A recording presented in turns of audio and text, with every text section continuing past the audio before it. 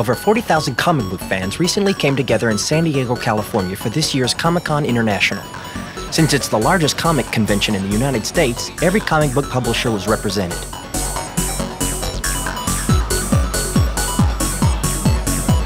Because many of the comic characters also star in the hottest video games, the PlayStation folks were on hand to give conventioneers a taste of the upcoming titles. The PlayStation Underground brought the cameras along to show you what goes on inside a comic convention of this magnitude. As you can see, comics were not the only focus of this show. Many of the booths were lined with toys, games, collectibles, and every other comic-related item you can think of. These are just a couple of the comic characters you'll see in upcoming video games. And this is just some of the cool stuff that can be found at every booth.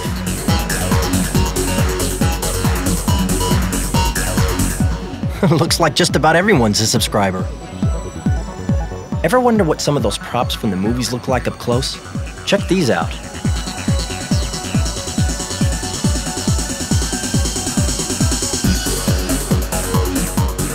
Where comic book art leaves off, gameplay begins.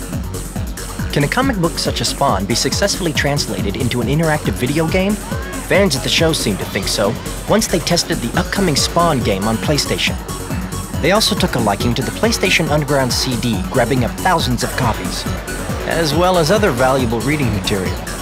If you get the chance, we at the PlayStation Underground highly recommend attending Comic-Con International. You never know who you might meet.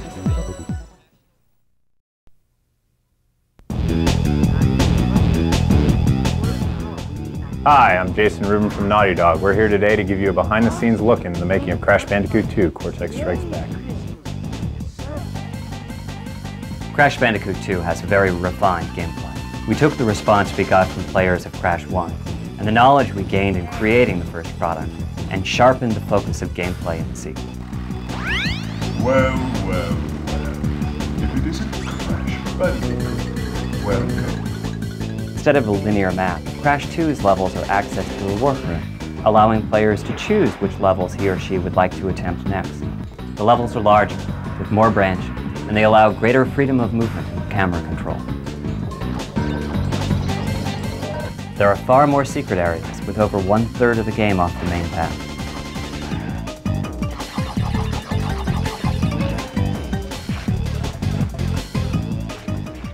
The art's changed drastically between Crash 1 and Crash 2. Crash 1's engine was thrown out. Crash 2's engine is totally new. It allows us to have more polygons in the background, more frames of animation in Crash, more detailed environments, and the ability to do neat environmental effect things that bring the viewer in, bring the player in, to make them feel like they're in a real environment. It has procedural rain, which is actual 3D raindrops that come through the environment. When the camera looks down, the rain actually moves as if it's in 3D, and you're looking at a down angle with the rain. On a snow level, when you're running into the snow comes at you and makes you feel like you're in the level. We have a specular renderer on our gems, which allow the gems to look like gems as opposed to look like really flat shaded things rotating. We have reflection effects in the ice that make Crash Bandicoot and everything else in the environment reflect in the ice, making it really feel like ice. We've been able to add a whole slew of new things to each and every level based on the fact that instead of saying, okay, let's go make Crash 1.5, use the same engine, make some new levels, we did Crash 2.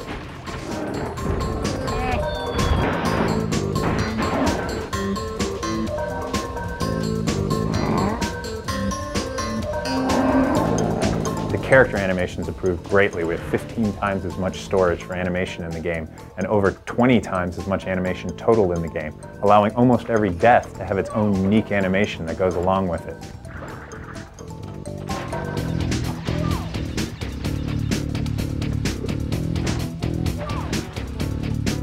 Not only can you walk, jump, run, but you can also ride on the back of a bear cub. You can run away from a boulder. You can ride on a jet ski. You can ride on a jetpack that's actually free floating in zero gravity. You can do a lot of things you never did before, and you can do a lot of things that you've never seen before in any other game.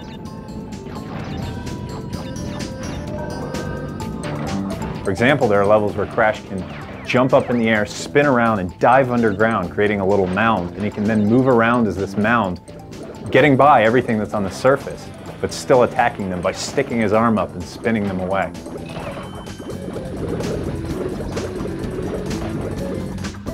One of the cool new things in Crash Bandicoot 2 are the lip-synced, like, holographic characters in the warp room. Game over.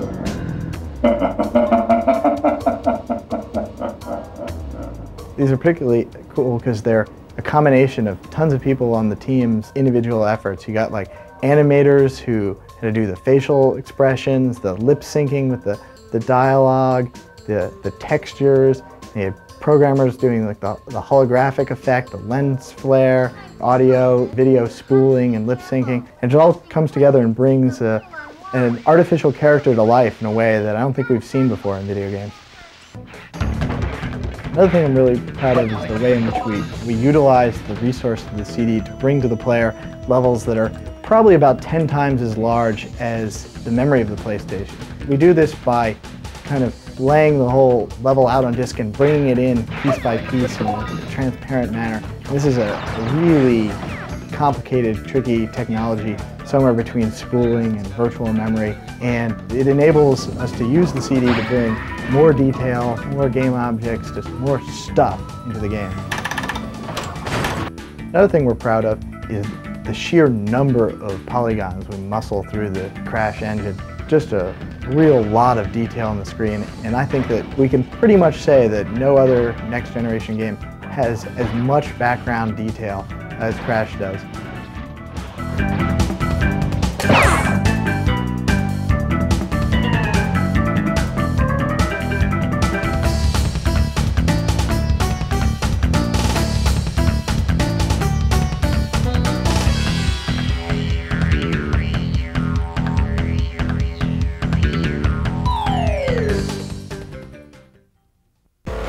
Underground. Underground, cool. Hi. And here we see the lovely Susan Michelle. Peace. Hi. What are you guys doing? I'm being ill and playing the calculator. Cut myself out of it, doesn't matter what you do. Right into the camera.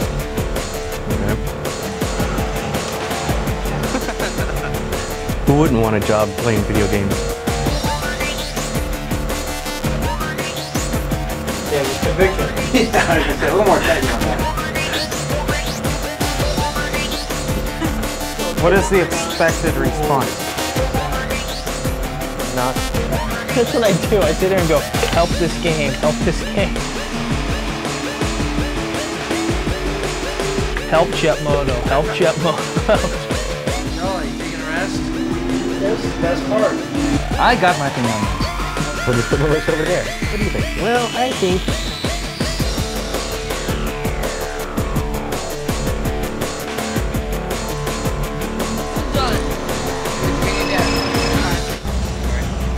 his microphone has feet to where it's not. We are definitely the hottest thing wherever we go. Oh yeah, that's a great answer. You are not ready. What are you looking for? I'm looking for some sounds. Hi. Pay no attention to me. Okay, I'll ignore you. Oh my god. Help me. Alright. Hello. What's for lunch? Fruit Loops today. Well, you ate them all now. How were they? Fruity. Here's the underground crew.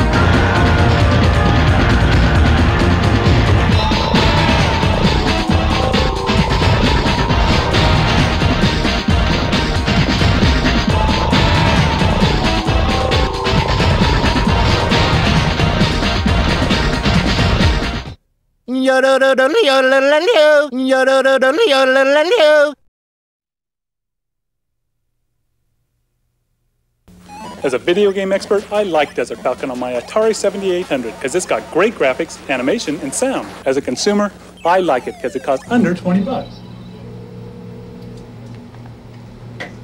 As a video game expert, I like it.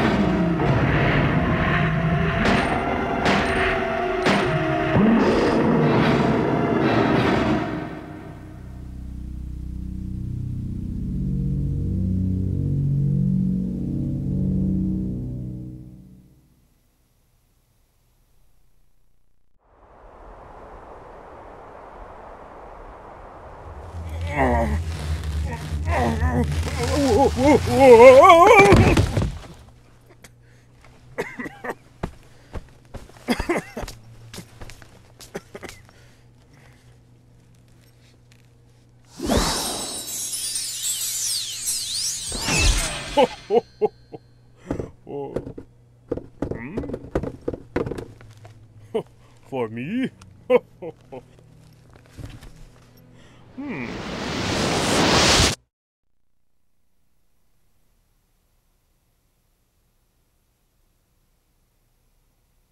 I think that the reason that people will like or dislike Spawn is because of the attitude of him, and that he hasn't been quite as polished as a lot of mainstream characters that are out there, Superman and Batman and Spider-Man and stuff like that.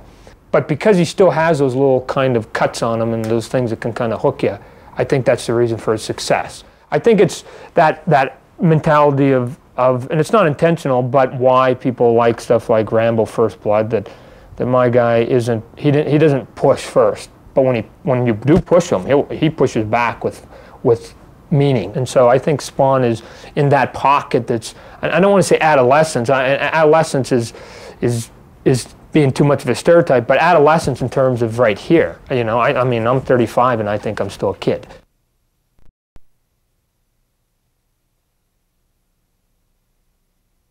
When I look at a lot of video games, I look at them more for, like, if I could play it, would that be cool? And so, again, when I go to video arcades and stuff, I can sit there and go, I've never played any of these, but if I was gonna plunk down my 50 cents, this would be the game right here, because it just has, again, either a feel to it, the characters are neat, the action's kind of cool, the sound effects, something there that, to me, this is the best one in the room. There's a million fight games out there on some level. There's a million scrolling games. So how can we kind of take little bits and pieces of these things and not create something completely original? Because it's like, you know, none of us are that good that we can come up with that wholly original idea. But how can we make this thing slightly different? That's really the goal. I'm trying to keep Sony in the mindset, and they've been very good so far, of trying to go, let's just do a little bit of this and this and this. And we hope that the whole becomes better than the parts.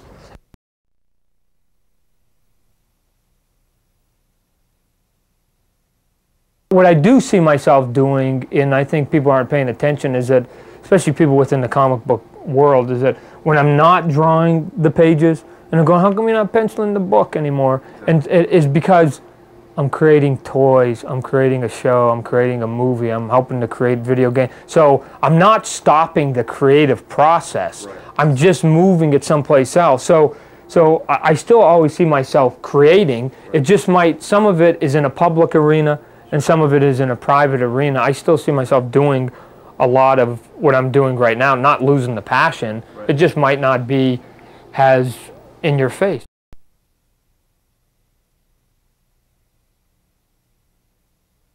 At the end of the day, I go play ball. I take the kids for a walk in the park and, you know, say hi to my wife, and I'm pretty bland, you know. It's just that, because people have, I think people have an odd tendency to say, what kind of psycho thinks these things up? But the thing is at least in my example here, and I got to believe most of this is true, I sleep like a baby. I don't remember my dreams, and when I wake up, I feel good and I feel refreshed, and then I go into my office and I create mayhem.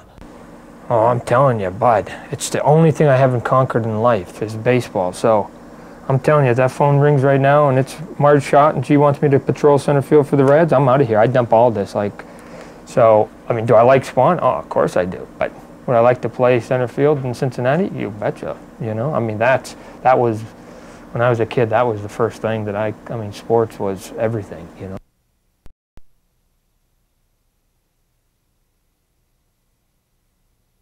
To get the gospel spread, you have to do these things, and part of getting people to know about your product is you have to get it out to literally millions of people.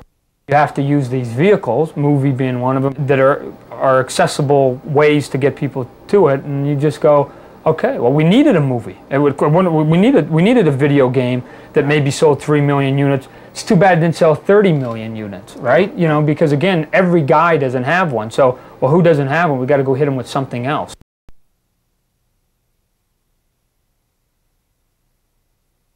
I don't really know, you know, again, what can you do with most superpowers? People have asked me, like, if you could have one superpower, what would it be? Well, that's an easy one, world peace, you know.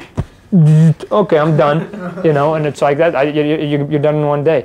But anything less than that, you know, is kind of like, well, what are you gonna do with it? I think if I had superpowers, I don't know that I'd save anybody from bank robbers. I'd probably just make sure that I took care of all the little personal things in my life, you know. So that guy's had my lawnmower for 3 months. I'm gonna kick his friggin' garage in. I'm gonna get my lawnmower and piss on him if he wants it. You know, it's mine. So and that makes sense to him. So he functions on the small level, given that he's a pawn in a chess game called Armageddon between heaven and hell. So here's the big thing, but he doesn't get it. It's too much for him.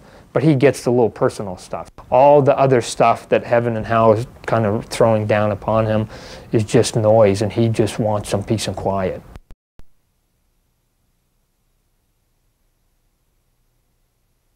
Again, the original goal was to have Spawn become a household name, but the real answer is to have Spawn become a half a household name.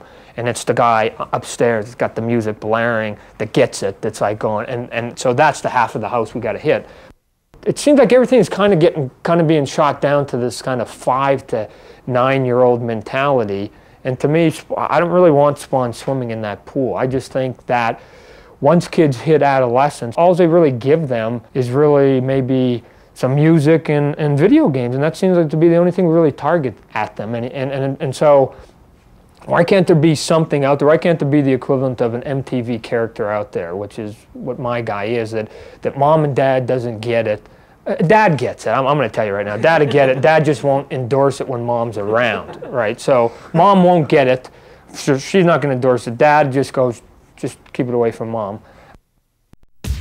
Actually, I was out of a job, and I called a temporary agency. They asked on the phone if I'd like to play video games. I was like, yeah. They did a phone interview, and I came in for a training for a week, and passed the training and started in consumer service. How I see people breaking into the industry is like through consumer service or the test department. And what consumer service does is answer technical questions on the PlayStation, warranty and stuff like that. Whenever you have a problem with the PlayStation, you call up our 800 number and we'll help you out with it. Hello, this is Matthew. I actually started as a tester. and so I knew people who worked here at Sony, and I heard that there was openings here in consumer service. I'm a senior tip writer. Basically what I do is I write tips, hints, strategies, whatever for Sony published games.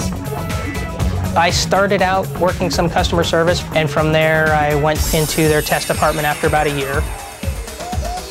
I would like to get into game design or going into 3D animation. What I'd like to do in the industry probably over time is do like produce or games, which like starting as like associate producer, assistant producer. Game design would be really good. But personally, I wouldn't mind getting into the development side. I joined Sony about 3-4 years ago with Dave Jaffe, and our first project we worked on together was Mickey Mania. That was on Traveler's Tales. Since then, Dave and I originally started Twisted Metal 1 together. He went on to complete it. I peeled off and worked on Warhawk. My most recent project is Jetmoto, and I've been exec producing over Jetmoto 2 with Brian Wicklum. I'm somewhat prejudiced against producers who have never been through test, and there's not a lot of them. The testers are in a sense a test bed for the guys who've had the game for 2 months, 3 months. And those are the guys, I think, that really are the test of your audience. But for the real gamers, which the industry is getting bigger and bigger, and there are more and more real gamers out there, they want their games to give them an experience, something that lasts. I don't think a sane person would do this. A tester's responsibility is to basically test the functionality of a game. For example, a product like Crash Bandicoot, their responsibility is to die at every location, test all the TNT crates for dying, test all collision, all the walls, barriers, get to the end of the level, collect all the little goodies, secrets, hints, stuff like that. So basically, they need to check everything. I mean, it's not just play it. Play it is something other than testing. Because you see so much product, because you live with it, eat it, breathe it, you become exposed to so many different products that you get more experience in a particular genre, in a particular mechanic, than people get in a lifetime of game playing. If you have your most hated video game, I would say play it for a month straight. If you can do that and continue to play it regardless, I'd say then, yeah, you can be a first-party tester. Who wouldn't want a job playing video games? Greatest job in the world. Very difficult and challenging. Stressful, rewarding, and I love it. It's the greatest job in the world. More stressful. Awesome. Tell me to buy a brand new car. I can't believe they pay me for this. I'm addicted to video games. My job rocks! That's chicks. The job's absolutely wonderful. I love this job. Oh, I love it. It's fun. I love my job. It's the least stressful job I've ever had. It's excellent. Lots of overtime, but lots of fun. It's the bomb. Can't beat it. This is the best job I've ever had. So working here got me this game. I think the most that I like about my job is that I get to see games before my friends. I like it a lot. A lot. Most all the jobs start off temporary. Just call a temporary agency. Well, if you want a job from me right now, I'd say just send me a resume.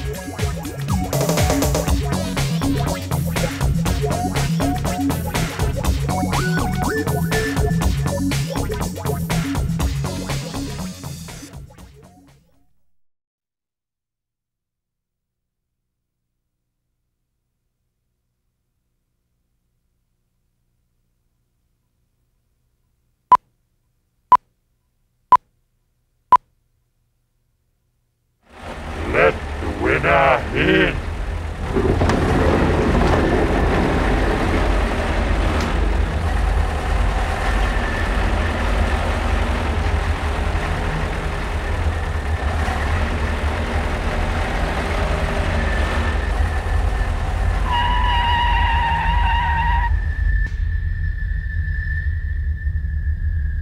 Congratulations! You have won my contest. Welcome to my home.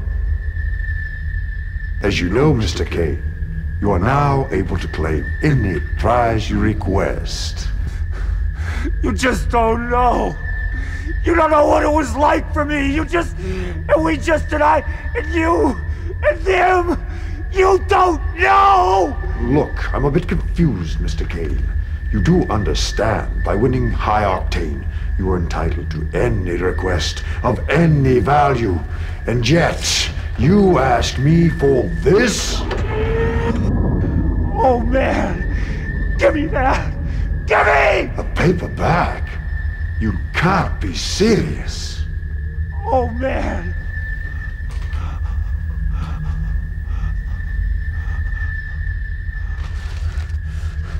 Down! Down! You get down the street! You said it would be easy. Do you know what they did? Do you? Now it's my turn. It's my world. It's my word. It's my turn. It's my day. Boo.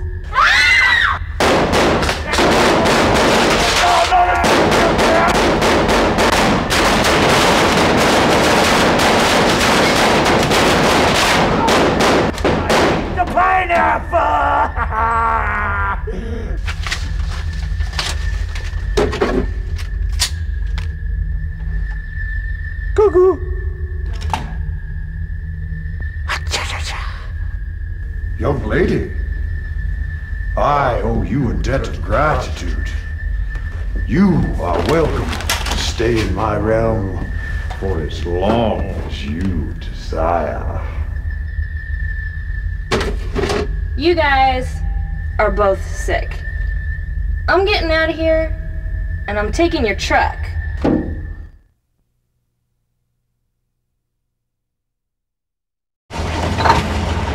It has 22 wheels, weighs almost 40 tons, and cost over $1 million to build and operate for a year. Inside, 55 people at a time can preview unreleased PlayStation games in air-conditioned comfort. It's the PlayStation Truck. Soon, it could be coming to a town near you.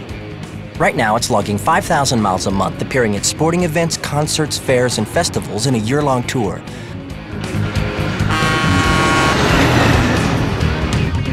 What makes it all work out? Special technology and a unique team of 3 people.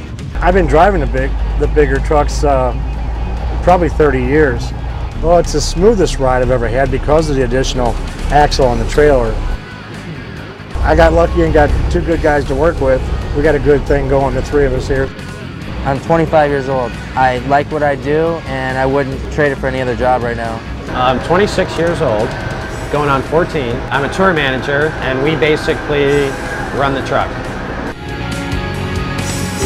Setup at the start was taking about, I'd say, 6 to 7 hours with approximately about 5 people. Now that we've been on the tour for about 4 months, and we've probably got it down to about 2.5 hours on setup and breakdown.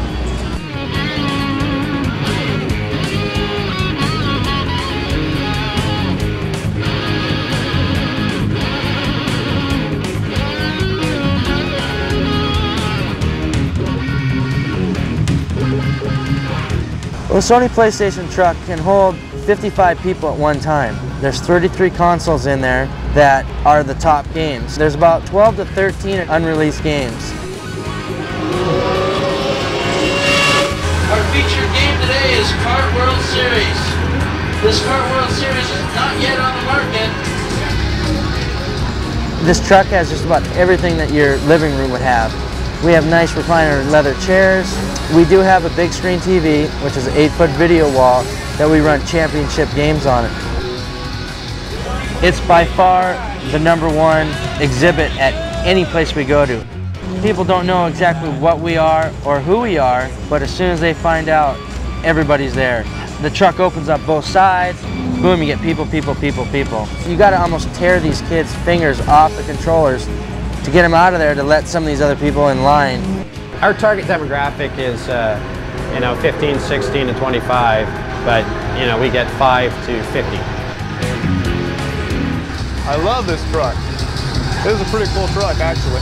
Parents come up to, the front of a very long line and say, oh, my child's in there, I just have to get my child, we've got to go.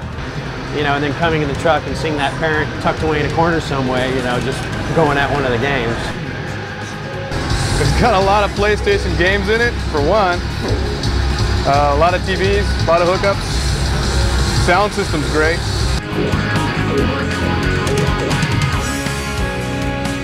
The PlayStation Truck. 60,000 visitors in the first 5 months. It could be coming soon to a parking lot near you. Check PlayStation on Tour at www.playstation.com.